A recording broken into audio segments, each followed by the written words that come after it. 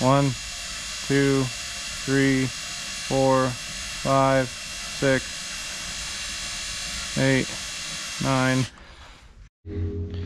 All right, here's your warning. This is gonna be a very technical video. Not a lot's going on. A lot of gear counting is going on in comparisons from one transmission to a different transmission, comparisons from a 2015 secondary clutch to a 2016 secondary clutch. So not the most entertaining stuff, but it's pretty educational if you ever wanted to know how to re-gear a transmission.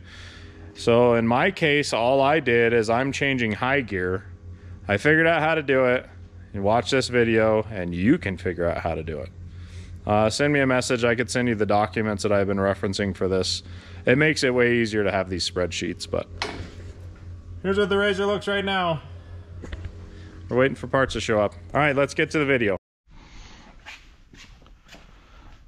Okay, I already opened up the 2018 XP1000 transmission. So what I want to do now is all of this is right here. Compare all of these to those and see what's different. I did notice that this shift fork deal is different. So this has got a little spring actuated thing on it.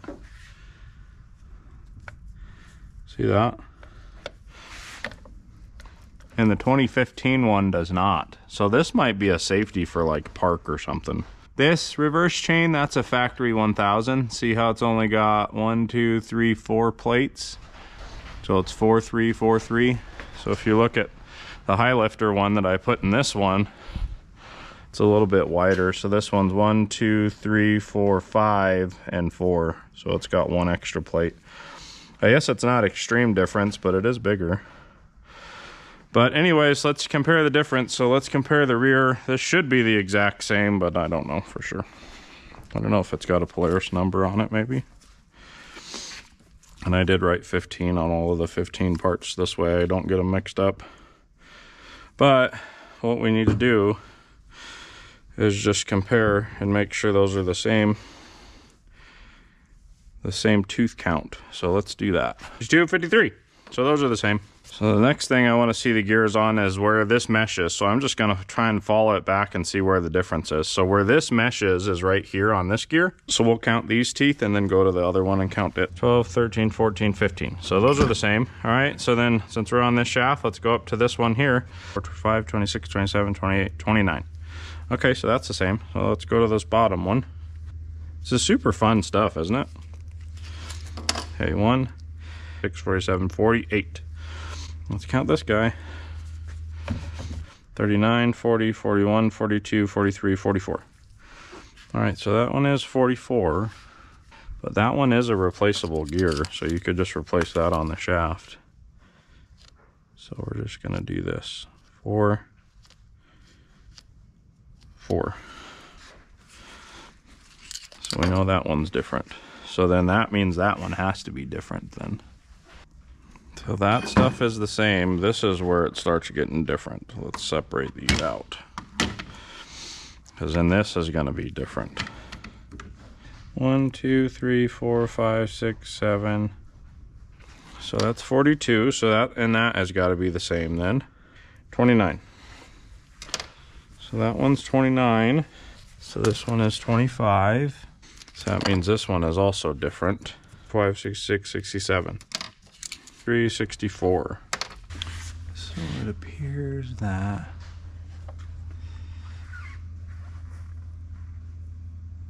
low is those 64 and 27. 67 and 25. I think what I need to do is get the computer so I could do some comparison. So this is the 2018, and what I have found is the differences between this and the 2015 is low gearing, which are these two gears, that's low only, are different on the 2015. So these ones are way higher gearing, so that means you can go way faster in low, which is not what I want in a crawler. But this is part of this shaft. So this is the transmission secondary, the secondary clutch shaft. So this whole shaft would have to be replaced. I don't even know if they make one that's this style with the smaller gearing here, but I would have to do this gear and this gear, which is a possibility. That's low only. The next ones that are different are these ones. So this is the input from the secondary, and then it transfers over to this shaft, which this is the one that you could shift from low reverse to high. Right now it's in low. So when this is spinning, you're transferring power through this gear to this gear, and then this gear is part of this shaft, so this gear always spins. This is what transfers power to here, which ends up going to your front diff, and then this goes to your rear axles. So the 2015 snorkel gear and this gear is exact same. The pinion gear for the rear is the exact same. This gear right here is the same. This gear is different, but you could replace this on the shaft. This gear is different. This is this entire shaft. This gear is different, which you could replace this. It's a separate gear. And then this gear is different. And this one, you have to do the entire shaft. So that's where we're at right now. Now I need to kind of punch in some numbers with the laptop and play with it and see if I can get the parts that I want with the ratios that I want to make this work. So that's a lot, but that's where we're at. All right, here's that fancy spreadsheet. I'm not taking credit for this. Somebody else way smarter than me made this. But this row that I have highlighted is 2018 XP1000. I'm just verifying what is what. So he's even got drawings on here. So 1A is this gear that's right here. This is input shaft. So what I'm gonna do is I'm gonna count that, make sure it's 42 to match this. We're on 42. So that is 42. And then 1B would be the gear that that meshes with, if I remember correctly, yeah. So those would be the same. So then the other one that I want to double check is 3A, which this chart is accurate to this. So no offense to the guy that created it, but I don't trust nobody. Everybody fat finger stuff. So 2018 XP1000, this is all the data for this. So if we compare that to a 2015, which is what we have, XP1000, those should be the numbers that we get on that. So let's double check those real quick. 1A and 1B is high gear. So I'm gonna just remark this. High gear, so this is reverse, just so that when we're looking back and forth, we know what's what. 3A and 3B, so that's where this one was 29 and 64, which is these two gears right here. So see 29, 64, that's low. On the 15, those two gears are 25 and 67. So see, this is right, 25 and 67. So those are all accurate. Intermediate are these two, which is 4A and 4B. 4A, so 4B is here, 4A is there. So this is 4B, and that's 4A, which was different on this one. So that should be the ACE 325 gears. So 4A was 44 on the 2018. Is 44 and 29. So then this is this guy. So 48 on this one, which is 48, and 25 should be the one that this meshes with. So that should be this one right here. Should be 25. So we need to verify that. 24, 25.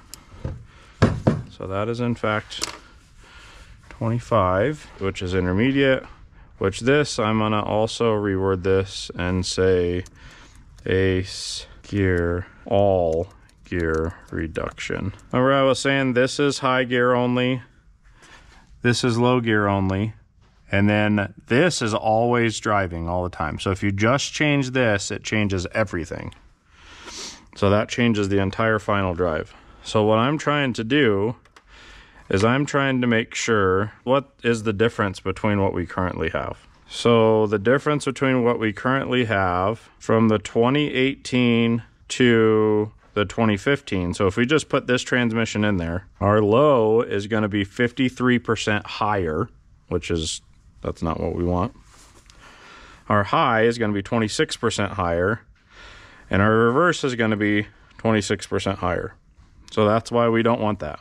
If we were to manipulate some numbers on this sheet really quick, if we just were to change over the ACE 325 gearing, so our high and our reverse would be exactly the same as the 2015, but our low would be 21% higher. See, this is where I don't like this. Just if I change that, that's still not where I want it to be. The low is too high. So what I'm trying to figure out, so let me undo what I did, because watch, these numbers are right there. See? So what else can I change to try and get better ratio with using all this setup? So the next thing is, if we were to just change, put this shaft and this gear in place of those, so this 25 and 67 in place of this 29 and 64, what does that get us? So if we change just this 25, 67, that's just the low gearing, then where does that get us here? Yeah, so see, that gets us that 26%. And then if we do the ACE gearing on top of that, then we get the exact same gear ratio. But what I want to play around with is I would like high to be higher gearing. So if I were to do that, then how would we, I think the only way that we could change high gear is this 1A and 1B. 1A is this, so this is this whole shaft, and then 1B is that. So that's a replaceable gear and that's a shaft.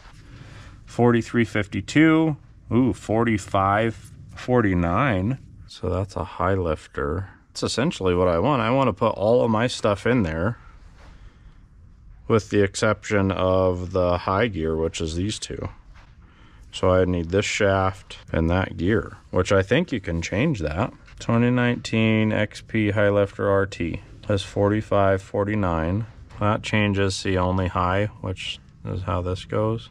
So it's 13%. So that means that our base mile per hour calculation is 77. Our reduction would be 89. So if I did the 4549 high gear, I would get higher high gear, but reverse and low would be the same. So I'm gonna say that if I buy those two gears, I should be able to put them in here, because I think the rest of this would be the same. That's what I'm gonna go with here. And if it's not right, then it's not right. But anyways, I think that's where we're at. I need to find pricing for this shaft, that gear, and then I need all the bearings and all the seals. That's what we're doing right now. We're doing some shopping. All right, cheapest place to buy a bearing and seal kit was Amazon. So Amazon was the cheapest place to buy the bearing and seal kit. It's an all balls kit. Sandcraft also has it. It's like $400. Amazon's got it for $197. And then PolarisParts123.com is the cheapest place to buy any Polaris part that I've found so far. It's those two parts. It's a Polaris item 323-5396 and 323-5953. So that'll give me 14% higher high gear, but it doesn't affect low or reverse. So that was $262 because shipping is stupid. So $462 to do new bearings, new seals, and a higher high gear. Now I'm just trying to figure out the difference between the 15 and the 16 and newer secondary. So this is what I got. This is a 15 and this is a 16 or newer. So I wanted to just take the helix out of this and just see if it'll work straight into there. And if it will, then that's all I'm gonna do, is just take the spring and the helix out and put it right into there. But I'm not sure if it's exactly the same or not. So we're gonna find out. All right, what did we learn today? A lot. So looking at this chart that once again I didn't create, some other super genius created it. Let me pull it up real quick. Looking at this chart right here, which I kind of modified a little bit. The RZRs with the highest high gear, so only high gear, that's all that we're looking at. So the highest ratio, so we're talking about like high speed, which is kind of counterintuitive because my RZR is built for crawling. But remember, I did the ACE 325 gearing in it, which lowers it by 27%. So that makes all of the gears low, high, and reverse 27% lower than my factory. But high was a little bit too low. So cruising around in like Hurricane, Utah and Moab, Utah on the highways in the streets, it was just wrapped out and high. So I wanted to go up higher with that ratio. So what I did is I looked at this chart and I found out that my RZR, which is right here, is 42 and 53 ratios. And that's for high gear. And if you look at this, almost all of them are that 42-53. There's only a couple that are different, and the most extreme is the High Lifter or the Rock Trail Edition. So that's 45 and 49, which just that change right there equates to that 13.711 ratio change just for high. So for me, what that means is if I just change that, it says right now in low I could do 36.3, and high I could do 77.1, and in reverse I could do 40.5. So if I only change the high gear, low's the same, 36.3, high 89.13, so that's that 13.7% increase, and then reverse is 40. Which that's exactly what I wanted. I wanted to be able to go a little bit faster and high without wrapping the shit out of the engine. That's what we learned about the transmission. So you can change things inside of it. You just got to be patient and look at the different parts manuals and see what'll be affected. The other thing that we found, which we knew already, is the 2014 and 15 output shaft is different than the 2016 and newer for a 1000. So here's the output shaft for a 15. So that goes in there like that. And there's one for a 16 or newer.